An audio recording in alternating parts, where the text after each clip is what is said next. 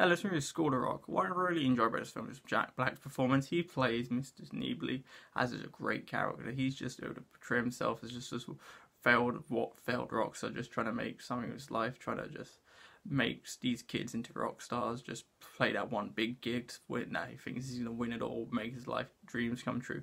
And what's really great about this movie is Richard Linklater, who directed, the way he's able to take this entire cast of like 20 kids who are less than 10 years old and work with Jack Black and make it entertaining, make it have fun, and then able to give each one of these kids something special to do, something to do and make them feel unique and different and not one or the other.